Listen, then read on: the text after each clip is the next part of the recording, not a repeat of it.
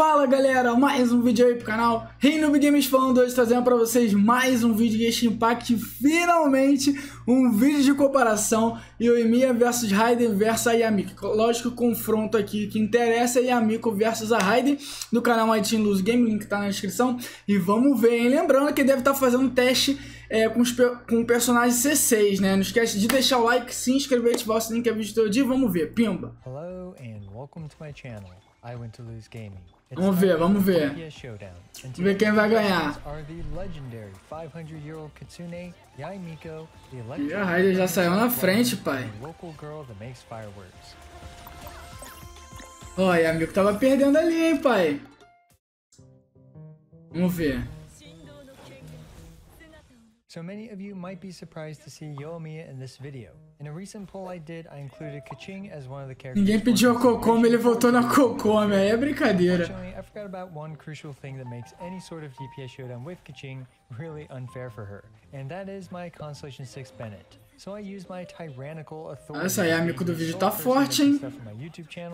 And overthrew the democratically elected Quem for the next runner-up, Yoimiya. Sorry, Quem, back to agora eu não entendi por que a Yoimiya tá aí, né, mano? Não achei nada a ver botar Yoimiya aí, mas tudo bem. O certo seria que King, né?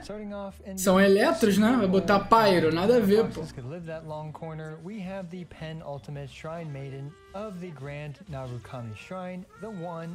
O instantâneo da Raiden é muito forte, mano. Eita, 90, pô. 90 de taxa, mano. Eu ia ter aumentado dano crítico, né? A recarga da Miko super baixa. Kagura refinamento 5. Artefato, gladiador reminiscência. E pra botar um eletrozinho. Constelação C6. Talento 11, 12, 6. This puts her elemental skills damage potential at 75%. As usual though, tem dano ali, ó. Some damage potentials with various resonances and food, and her damage potential will range from 75% to 83% throughout this video. Next we have the Electro Archon herself.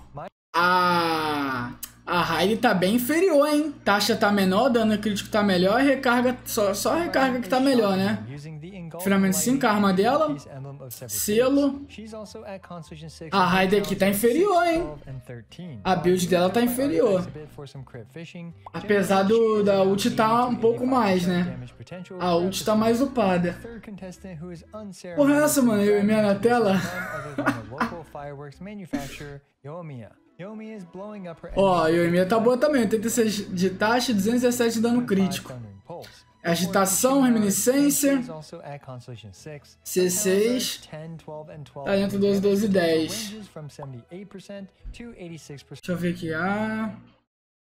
porra, a Raiden pelo visto aqui ganhou, mãe. Pelo visto a Raiden tá na... Ou Yoimiya ganhou? Ó, maximizado aqui, pai. Rapaz, será que a Yoimiya vai ganhar esse confronto?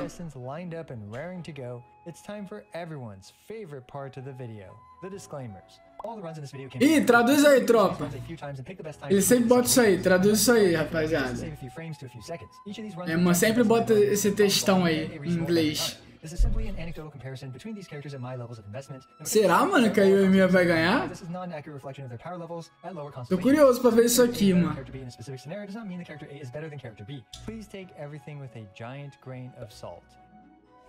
Teste. Primeiro teste. Importa. Ih, a florzinha de gelo, pai. Vamos ver. A Raiden acho que ganha. A Raiden tem um instantâneo muito rápido, mano. O instantâneo da ult dela é muito rápido. A IA não, mano. A IA, ela bate o raio 3 vezes, tá ligado? Olha lá, ó. Pum, pum. Vendo, ó? Esse pum, pum atrasa, mano. A Raiden tá ganhando. Lembrando, a build da Raiden tá inferior, hein?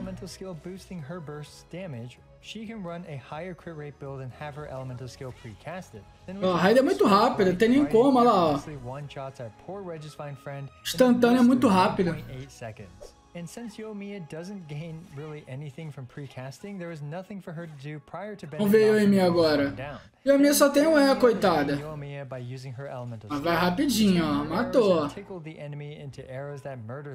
A Yamiko ainda foi mais rápida que ela, mano. Olha lá. Outra, hein? Segundo teste. Por enquanto a Raiden tá ganhando. Unlike the last version where we were allowed to precast abilities, for this one we won't be precasting any abilities. Vamos ver, Raiden, pum, vai dar só um corte, né, mano? Eita! Vamos ver cá, qual a diferença aqui, pai? Acho que foi a build que mudou, né? Porque agora a Yamiko foi a última, né? Ele mudou alguma coisa aqui. Once precasting is out of the question, Yamiko now needs to cast her elemental skill 3 times and then use her burst. This extremely tedious and grueling Ele mudou alguma coisa. 5.3 seconds to take out the Registine. Now you might be wondering why I still used all 3 when it only took 2 Tenko Thunderbolts to kill the Registine. And this is because é que é foda, cara. Se esses raios da Yamiko fosse só um instantâneo de uma vez, seria até melhor, mano. Mas ela bate 3 vezes, ó. Vendo? Isso atrasa. Yoimiya foi até mais rápida. As for Raiden, because I'm unable to precast her elemental skill, all I have to do is slap on a bit more crit damage to still one shot. Pô, Raiden vai rapidinho lá, ó. 200k brincando. Lembrando, a build da Raiden tá inferior, hein? Jogo Chap. É, esse boss tem HP, né, mano? A longo prazo, talvez a Yamiko ganhe. Deixa eu ver. Vamos ver a longo prazo, né? Mas a Yamiko não soltou a ult, pô. Agora que a Yamiko soltou a ult, ó. Nossa, ainda não matou, pai. Caralho, o Yoimiya ficou em segundo, pai. Yoimiya ficou em segundo. Miko, despite being an off-field DPS character, is being used entirely on-field in this situation. And although her being on-field contributes almost nothing, eu não entendi porque ele demorou a soltar o de Yamiko. Effortlessly perform shock therapy on her grouchy lizard friend in 16.8 seconds. Por 16 segundos, filho. A Raiden fez em 8. Raiden has stunned us, or maybe not, all again by annihilating our poor lizard friend during é muita apelação, cara. A Raiden é muito apelona. Astounding victory for our favorite Electro Archon. Matou, fi. Those that are more astute may have noticed that I poked the Primo Lizard's face with Yoimiya's charge shot to start. But despite using her charge shot, a Yoimiya foi embora, filho, ó. Pô, mas a Yoimiya C6 também é forte pra caralho. I tried this roughly a dozen times, and each time she would be so close and yet so far. Oh, o E acabou no finalzinho, ó. Do físico tava batendo firme. 16.2 seconds, just a sliver faster than Miko. Terceiro teste, hein?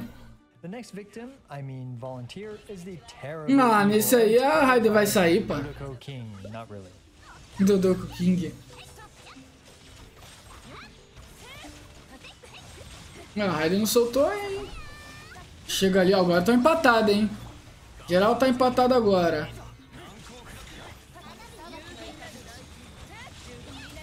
Vamos ver. Ih, rapaz, a Raiden vai ganhar? Não, essa aí a Miko ganhou. Yoimiya ganhou primeiro de geral, ó. Yoimiya ganhou, a Miko em segundo. E a Miko ganhou essa.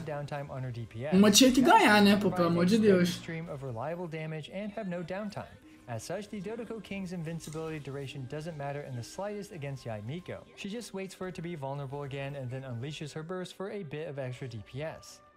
And that's a flawless segue to Raiden's fight against the Dodoco King. Caralho. I used Raiden's burst well before the Magu Kenki became vulnerable. Ele soltou a ult ali, pai, pra não desperdiçar. Pra fazer os cortes, ó. Vai chegar um momento que ele não toma mais dano, ó.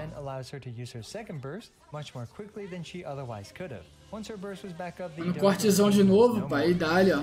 Mas a Yoimiya ganhou nesse aí, mano. Yoimiya tá me surpreendendo nesse teste aí, pai. Pô, soltou o E muito cedo, pô. Ah não, mas tá certo, pô. Tá certo, até ele voltar e tomar dano de novo, a Yoimiya já recarregou, exatamente.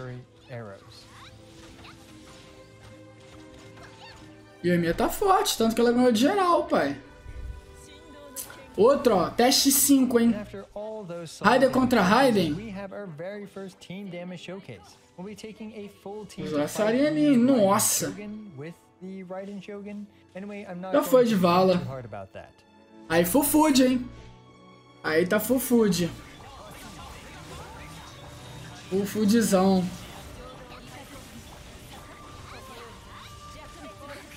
Caralho, é Miko, pai, só não é. Não, se a Miko soltasse a ult ia ganhar, pai. Aí a Miko não soltou a ult. E foi quase o mesmo tempo da Raiden. Se a Miko solta a ult, mata mais rápido, pô. Ele segurou a ult da Yamiko, pô.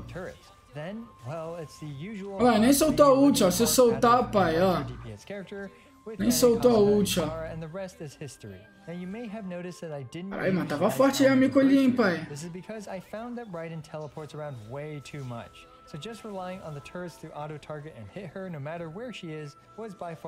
Só no auto-ataque, filho. Caralho, 138k só não é, filho. By using the same buffs that Yai's team did, Raiden did a huge initial slash by herself. Ó, corte, um só, filho, ó. E foi de vala. The enemy Raiden, not my Raiden, will often teleport or even put her guard up and block attacks. Despite this not being a perfect run due to me using Kazuha's elemental skill, this was the best out of many attempts. Despite all the issues with this run, foi embora, filho. É apelação demais. Yoimiya nesse foi em último, né? Yoimiya ficou em último. Caralho, moleque, quase 100k por flechada, caralho. 100k na flechada, pai, que isso?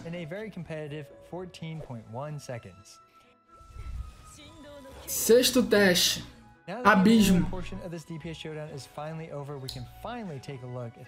Ah, ele fez no piso antigo, pô. Ele fez no abismo antigo. Não, lembrando, aí a Miko ele quase não tá soltando a ult, pai. Que isso? Ele tá soltando a ult da Yamiko não, lá. Rapaz. Mas o E da Yamiko tá forte, viu? Rapaz. Aí, Yoimiya, pai. Yoimiya pau a pau, mano. Yoimiya pau a pau.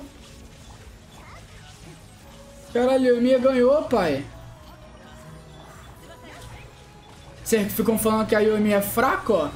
Tá ganhando a rapaziada, ó. Pô, a Yoimiya apelando demais, mano. Olha lá, tá maluco, filho. Ó a Raiden passando. E a minha ganhou de novo, ó. E a Raiden em último.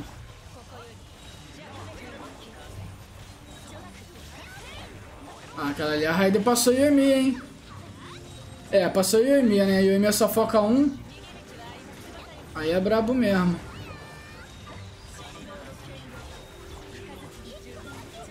Oi, a Miko ainda tá ali, pai. Raiden passou.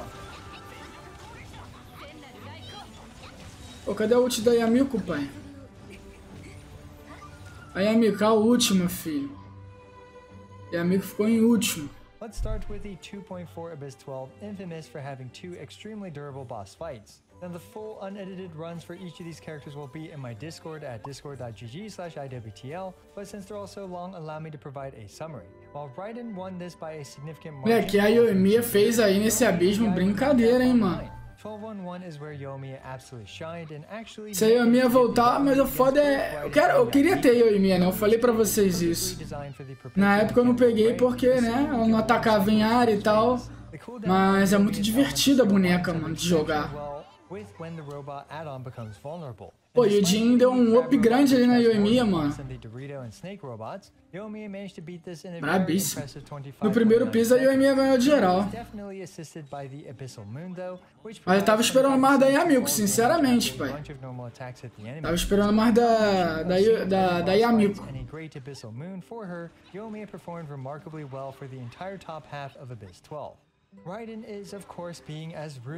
Pô, esse corte da Raiden é muito quebrado, mano. É muito rápido, mano. Olha lá, cortou, já foi.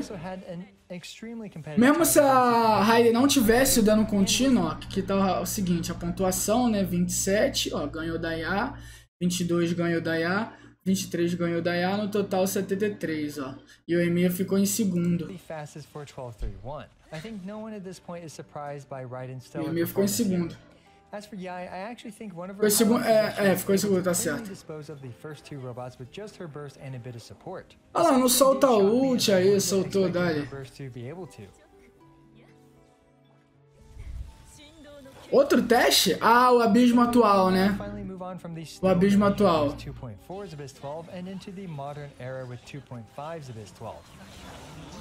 Vamos ver esse abismo atual aí, pai. Caralho, o Chiquinho tá aqui aí, Yoimiya, pai.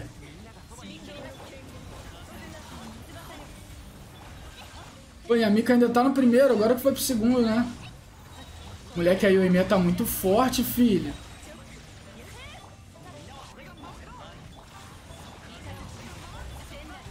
Tá vendo por que eu falo pra vocês pegar a C2 da Yoimiya? Da Yoimiya não, a C2 da Raiden e a C2 do Kazuha? Porra, é muito quebrada lá. Ó, e a Miko saiu na frente da Yoimiya. Ah, é por causa da área, né? Dano de área, é verdade. E o Yoimiya nesse ficou em último, hein? É, cara, abismo que não é em área fica ruim pra Yoimiya. Favorece mais a IA.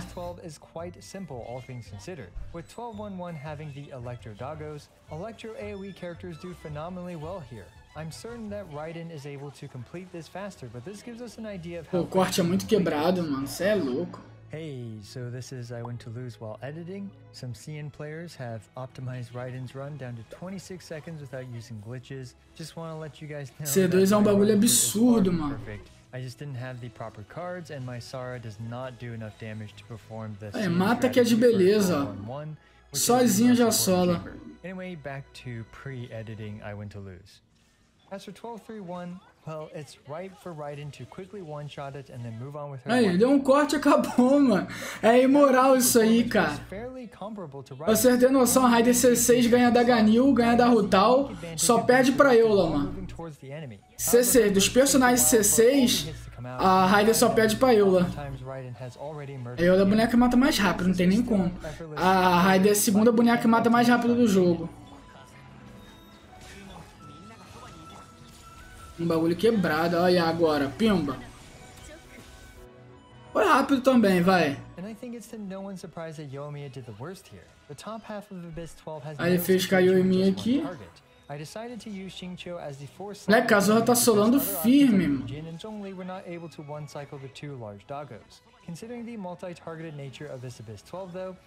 Caralho, o Kazuhão nervoso, pai. Moleque, essa Yoimiya tá absurda, hein, pai. Essa Yoimiya tá brabíssima.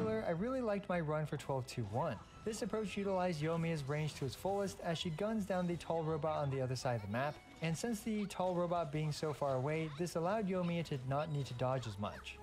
Pô, vou te falar, se a ult da Yoimiya fosse forte, igual de uma Rutal...